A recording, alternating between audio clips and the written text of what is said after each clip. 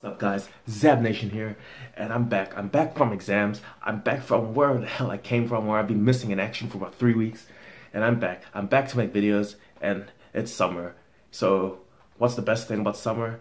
It's that you're cutting, and then you want to be shredded for R&V, don't you? If you're from New Zealand, fuck, you better be shredded, man. We're all getting the shred together. So, this video is my first tutorial, and it's how to freaking cut, boy.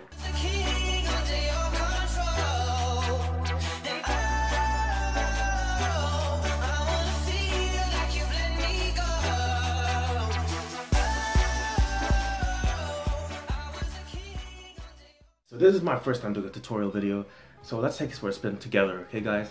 So, first of all, I'm not a doctor, I am not your local physician, I'm not your GP, so take this video with caution. If I fuck up anywhere, please tell me, and if you have any questions, fire away. If you want to insult me, fire away. If you want to say you're a fat shit, you shouldn't be talking about how to cut, okay, good for you. Okay. So let's backtrack it all the way to the beginning of the year, okay? In the beginning of the year, I was around 112 kilos. The reason why I was at that level was that I broke my finger. You can't see it, it looks fucking weird. It looks like, fuck, okay. I don't want to go over that, it gives PTSD. And, okay, long story short, I was 112 kilos, eating so much shit, eating so much like fucking junk, and not training. That's the main one, not training. And when I was 112 kilos, I wanted to drop back down once I got the green light to train again.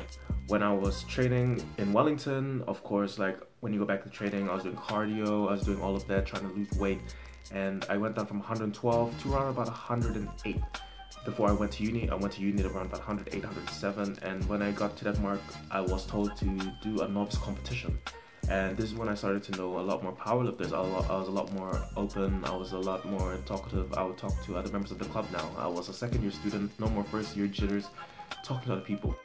When I was talking to other people, they told me about the methods of water cutting and like intermittent fasting. Didn't know anything about caloric intake yet, which is a main point in this video. We'll go into that soon, don't worry. Trust me, trust Dr. Zab. I'm not a doctor. For my novice comp, I managed to like keto a bit. I didn't eat carbs and everything was just protein, felt like shit. But then water cut as well and sodium loaded. Went down from 108, 107, all the way managed to cut down to 104.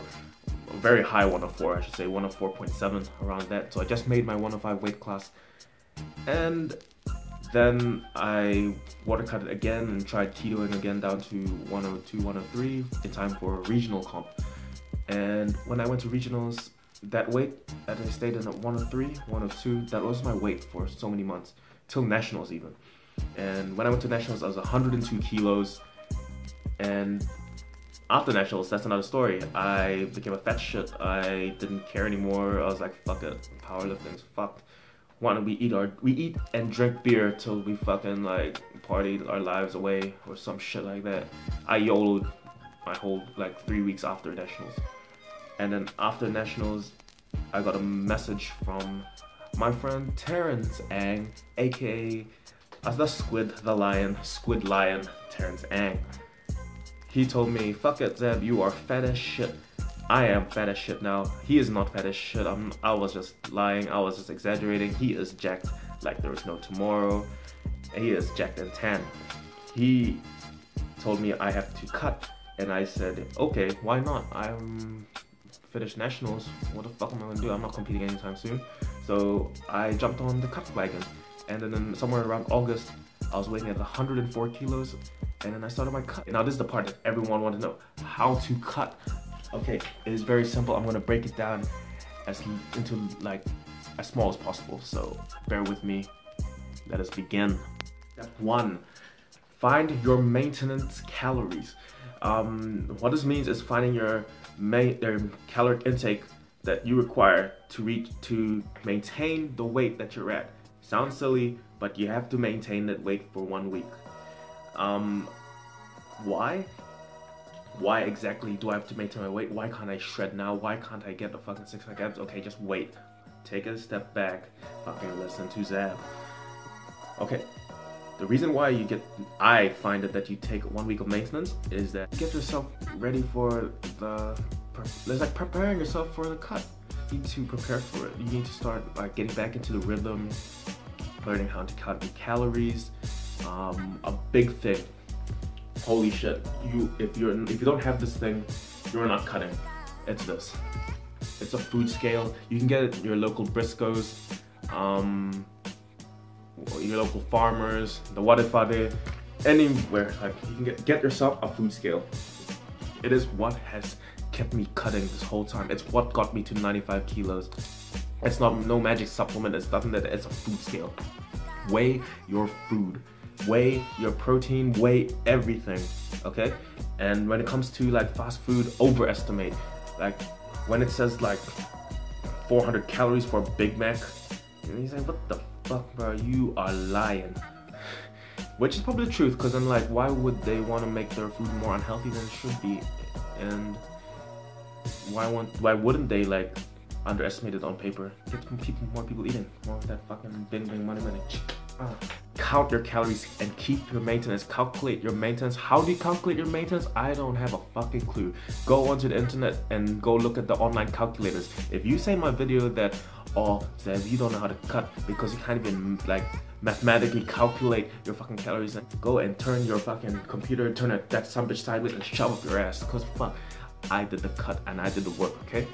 And find your maintenance calories and learn how to use a food scale, learn how to use calorie apps like MyFitnessPal to track your calories, and maintain that weight that you are at for 1 week. Don't go over, don't go under. 1 week, maintain. 2 is you have to subtract your calories after maintenance. What I mean by subtracting your calories, subtract it by 200 to 300, whatever is comfortable to get you into your first week. Don't go anything under 200. Don't go anything under 200 calories, and probably don't go over 300, because then like you don't want to be fucking underfeeding yourself for your first week of cutting. You don't want to be unmotivated, and you don't want to be like, fuck my life, let's bulk up to 120s to Zabala. So in the first week of the cut, okay, it goes from maintenance to first week of the cut. In the first week of the cut, you cut it by 200 to 300 calories, and then at this point it's counted, you measure it. And with that being said, people ask me, what about your carb intake, your protein intake, and your fat intake? To be honest, I didn't really care. I know it's a big deal, you gotta care for that shit. Okay, let me explain. So I was just really worried about hitting my calories, like make sure I didn't go over my specific like calorie goal. And I didn't worry about fats and all of that stuff, because like it was exams, it was studying for exams, it was like hectic. I had no time to just be like, oh shit, I'm lacking carbs. I was more like, oh shit, I haven't eaten this whole day, I need to eat. So yeah, don't really worry. But then like, if you want a more effective cut, yeah, you should like worry about that shit, because then like it really hinders your performance in the gym. And for example, like if I was under like carbs, way under carbs, I'd be fucking underperforming in the gym. Like I would be struggling on a 90 kilo bench, and I'll be like, fuck my life is a lie. And then there'd be times where I ate too much fats, and then I would be so unproductive throughout the whole day. I'll be like, fuck, I don't even want to move. So it does come into play a lot. It'll affect your performance in the gym. That's the main thing. So if you don't give a fuck and you just want to lose weight, then don't give a fuck. Like, but then if you want to perform well in the gym as well, like alongside your cut, then you should care about your fats, proteins, and carb intakes. 3, repeat step 2. And then vice versa. It's gonna, and I don't want to be cheeky. It's gonna be like that. Step 4, repeat step 2. Step 5, repeat step 2. Just keep subtracting your calories by 200 to 300 after each week. And then how long does this cut last? It probably goes from maintenance, week 1 of cut, week 2, week 3, week 4. Like it should be, a block is 5 weeks. Okay? Like you don't want to go anymore under, like you want on death week. I call like the week 4 of cutting death week, because that's when you're like really in a caloric deficit. At that point, you should have had a new weight, like a new weight. For example, I went from 104. On the 5th week, I was around about, I think 98 or low 100s.